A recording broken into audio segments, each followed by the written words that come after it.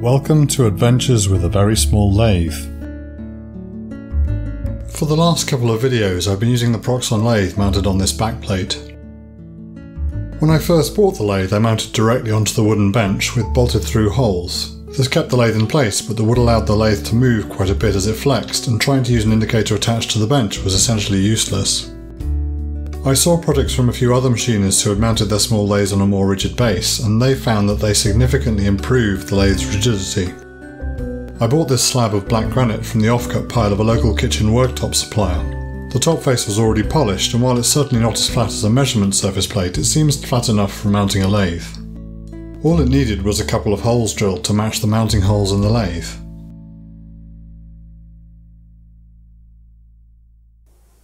The supplier had offered to drill holes in it when I ordered the plate, but I didn't have the foresight to accept their offer. I made use of an obscure unintended feature of my milling machine. The screws holding the column into the base can be loosened, which allows me to swing the column around so the cutting head is no longer over the table.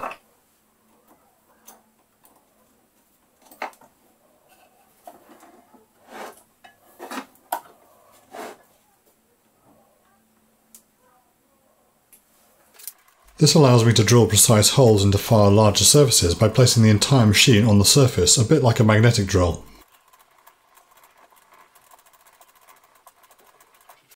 The lathe is mounted by two bolt holes, this one directly under the chuck.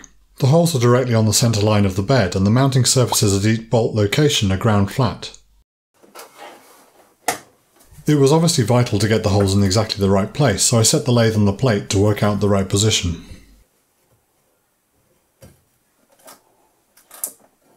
I made sure the handles didn't stick out over the edge of the plate so they wouldn't be vulnerable to being knocked.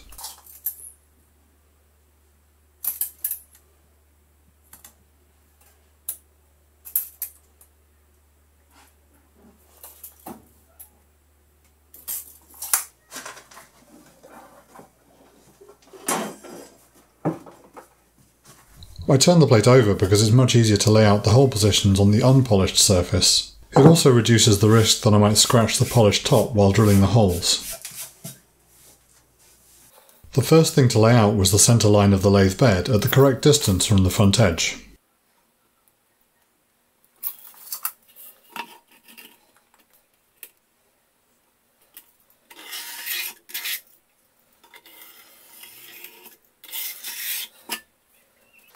I then marked the bolt hole positions, starting with the tailstock end. The layout is horizontally flipped because the plate is upside down.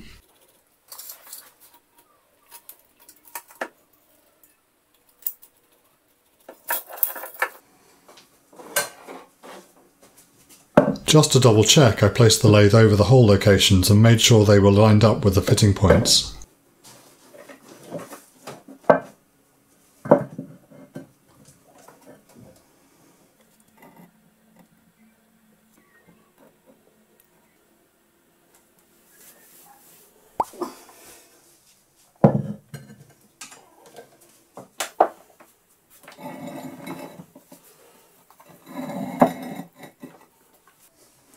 I bought this Starrett diamond core drill especially for these two holes. There are lots of cheaper diamond core drills available, but I really didn't want this to go wrong, so I paid a bit extra. I highlighted the hole locations with Sharpie and added an arrow to make sure it was completely clear which side of the thick line the holes should be.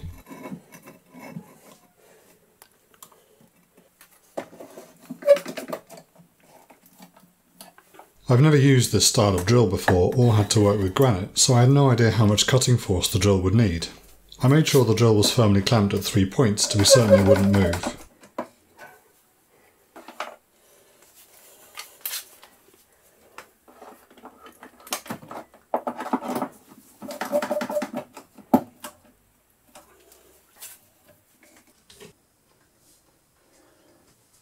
The drill needs to be kept constantly wet for lubrication and cooling, so I kept a condiment bottle of water in one hand throughout the drilling.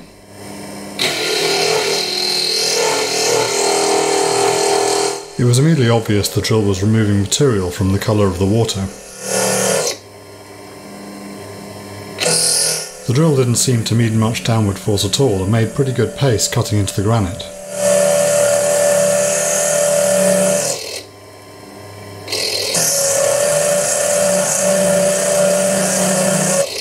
The build-up of opaque granite slurry made it impossible to see whether a clean hole was forming, so I stopped drilling and cleared away the mess to check.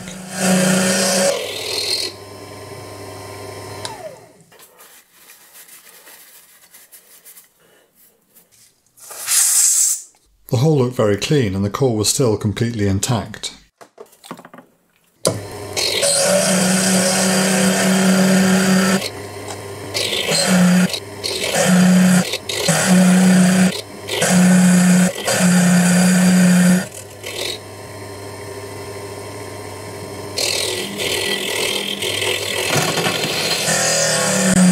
At this point the core was no longer visible, and I could tell from the sound that parts of it had broken off and were interfering with the drilling, so I stopped to clear the debris.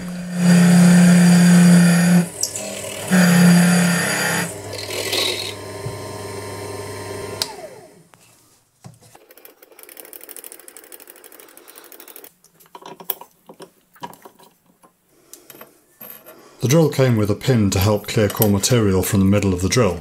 The debris was fairly firmly packed in and took quite a bit of effort to clear out.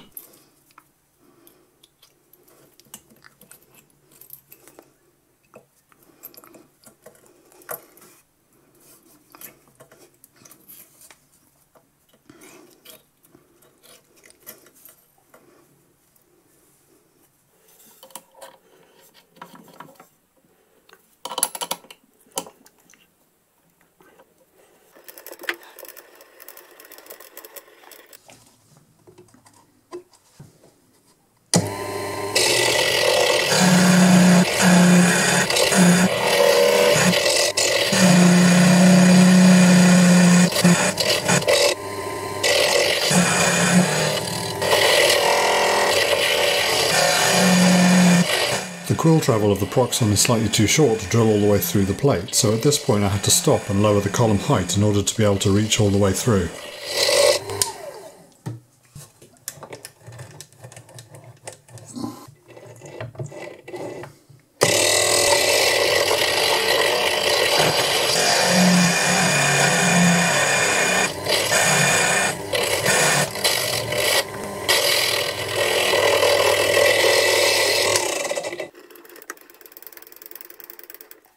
The first hole is complete and an M8 bolt fits through just fine. The second hole was identical to the first, so I'll run very quickly through the footage.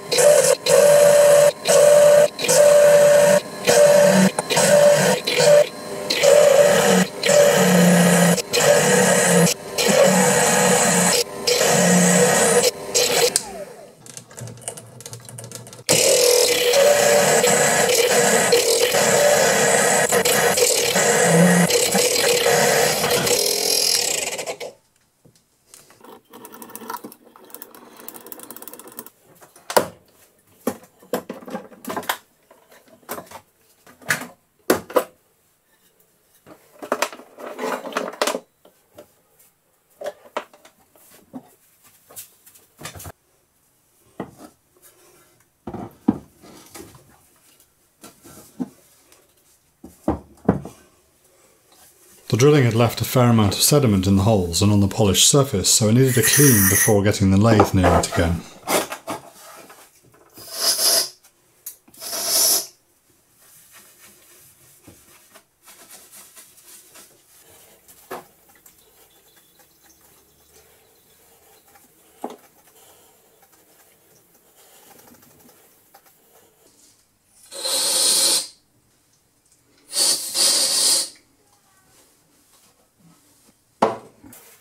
A dry tissue removed the last of the grit and most of the water.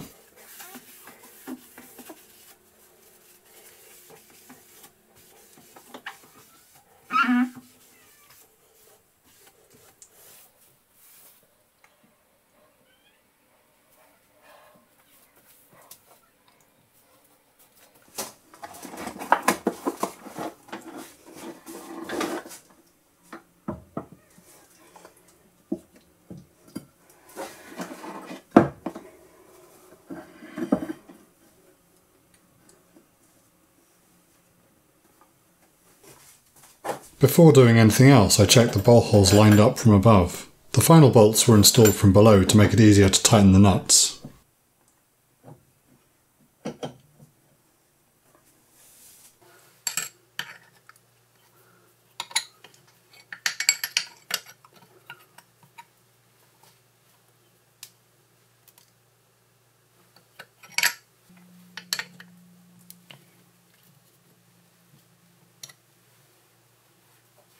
Once I had the bolts in place, I placed the plate onto some vibration damping matting and tried it out.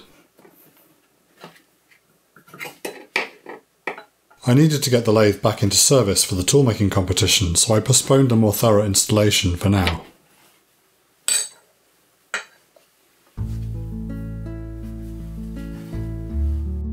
The extra weight and rigidity certainly make the lathe quieter and also seem to help with the depth of cut. The next step will be to fully measure and eliminate any twist from the bed and properly determine how much better the lathe performs, but that will all be in a future video.